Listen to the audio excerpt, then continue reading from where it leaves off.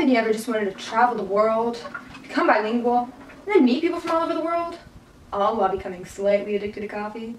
Well, you can. And no, you don't need to be rich, super smart, or someone who already speaks 5 languages. What am I talking about? I'm talking about being an exchange student, which I was, and for me it was a life-changing year and opportunity that I believe more students should know about. So, who am I? Well, my name is Kenna Burke.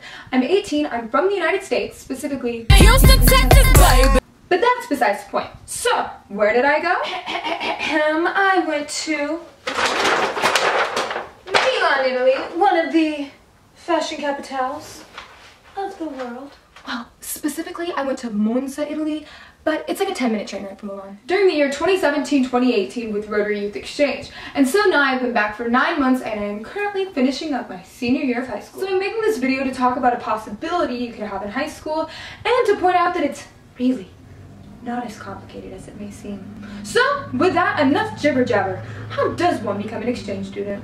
I have taken the initiative to break down becoming an exchange student into 6 easy steps, which include: first, research. Second, convincing your parents. Third step is going to be choosing a program or organization. Your 4th is going to be applying. And then your 5th is going to be getting accepted or declined. And then your 6th is going to be getting prepared. Step number 1, research. And by research, now, I do not mean going to the library and reading a bunch of books. By research, I mean getting online, using websites like Google and YouTube to see who these exchange students are. And they are students who are anywhere from the ages of 15 to 19 who go to live in another country, usually with a host family, for anywhere from a few weeks to an entire academic school year, and this is made possible by a program and organization, which we usually don't know about because they are independent from schools. I personally went with Rotary, and yes, I do think it is the best, but I will go ahead and link some other organizations in the description below that I've known other people to go through and are credible for you to read about.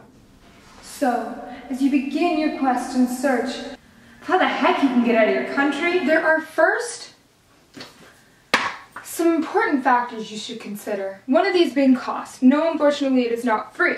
Shorter term exchanges will range anywhere between $2,000 to $3,000, and long-term exchanges can be anywhere from $5,000 upwards to $15,000. But the reason I say Rotary is the best is because it does, on average in the US, cost about $5,000. So in case any of you are saying right now, there's no possible way I could ever afford that, you'd be surprised how much money you could actually make. And to put this in perspective, I paid for pretty much all of my exchange. In the 7 months leading up to my exchange, I got a job at a local restaurant and made $8.25 an hour, and after 7 months I had saved up about $5,500. I say this because it made me realize that anything is possible. So if you're saying, oh, well, I don't have enough time, maybe look where you're putting your time. If you're watching Netflix for 5 hours a day, well, instead of watching other people go to cool places, you could go earn some money and go to those same cool places. Then where do you want to go? Some organizations will let you specifically choose a country, and others will let you have a top 5 list. I personally thought I was going to go to Spain, and we all know where I ended up. How long do you want to go? Do you want to go for a few weeks, a semester, an entire year? That's up to you. And finally, can you host an exchange student? In the US, you are not required to host someone at your house, but in continents like South America and Europe, you are required. So this will all depend. You may have some other things that you may want to know about, and that you can do on your own. The research that you do is going to be so important for step number 2, which will be convincing your parents. And this is the most difficult of them all. Why? Well, because this is the only factor that is out of your hands. This step is truly going to be unique to everybody, but my pro tip, lay out the information that you find for your parents either in a PowerPoint or presentation and prove that you're willing to work, maybe by also getting a job. You'd be surprised by the results if you just take initiative. Also, remind them they can come visit you in whatever crazy country you end up going to, if they let you go. Assuming you got past step 2, you will now be choosing your program organization.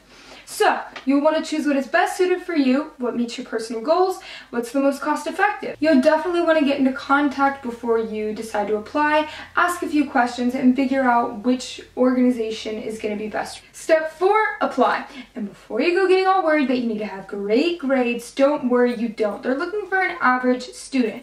And the reason they're not looking for the top dogs, Well, they don't need that. When I went to Italy and I was living with my host families, I actually had a really funny experience. I was with my host sister at the table one time, and I was eating my salad, and I was so hungry because I had just finished volleyball, so I was munching it down.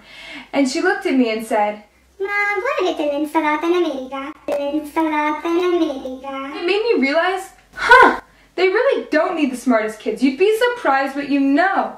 Being with a 12-year-old host sister, she didn't realize that we ate salad in America. You don't need to get straight A's in math class to go talk about your day-to-day life and culture, which is going to completely vary whether you're in France, Japan, or I don't know, New Zealand. I mean, just think about all the possibilities.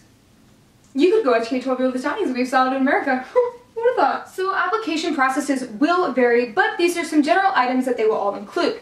One being documentation and forms. So these will include anywhere from your name, your birthplace, blah blah blah, the general stuff, but also more in-depth information like your house, your community, your school, and this is so that they can take this information and then give it to your host family so they can get a better idea of who you are. It is also very likely that there will be a doctor and dentist check that you will have to do. This is just to make sure that you're not leaving the country with 5 cavities or something.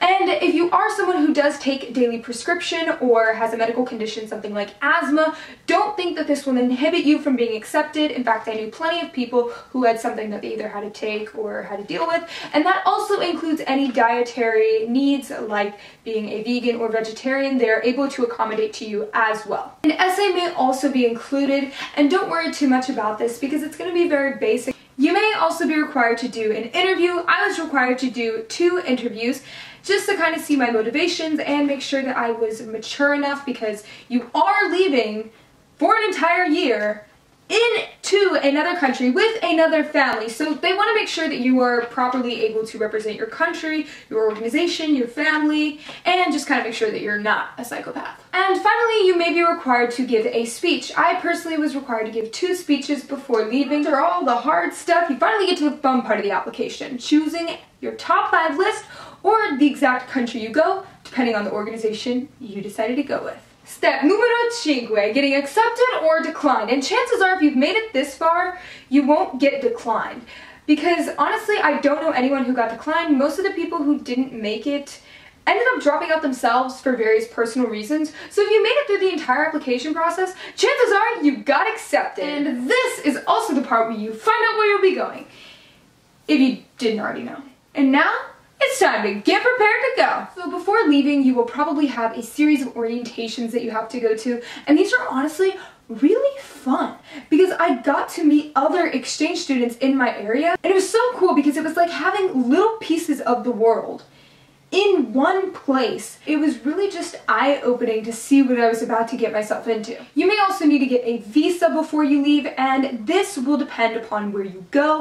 The process is not that complicated. It is basically a series of forms and documents as well, and a lot of people get super intimidated by the idea, but I promise you they're not against you getting a visa. They just want to make sure that you're, not doing anything too fishy. During this time, you will also be scheduling for when you leave, and this is the part that makes it so real because there's a specific date and you're like, oh my gosh, I'm about to leave and not come back for an entire year. You will also probably take this time to get in contact with your host family. Depending on the organization, you may have 1 host family or you may have 3. I personally had 3 with Rotary, not because I was a problem maker, because with Rotary you change host families during the year, and so you are welcome to go ahead and get in contact with them.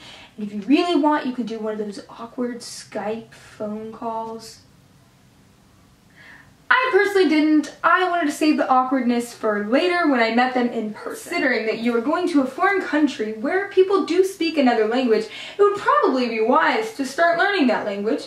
I personally did, and it definitely helped a lot. Or, maybe not, and you can show up talking like a newborn baby and smiling because you are crazy and officially an exchange student. So there could definitely be a much more in-depth description on becoming an exchange student, anywhere from getting a visa, learning the language, to preparing the application. But this is just a general overview to hopefully show anyone who's considering it that it's really not as difficult as it may seem, and it's actually really fun and exciting. At least for me it was. So if you made it to the end of this video, I just wanted to say thank you, because this video took a lot more work than I thought it would. I literally made a 7-page outline. That's more work than I do for school. But anyways, thank you, and if you liked it, thought it was interesting, or you now want to be an exchange student, drop a like. Also, leave any comments or questions that I might not have been so clear on. I will be answering and responding to all of them. Like and subscribe, because I will be posting more, so see you next time.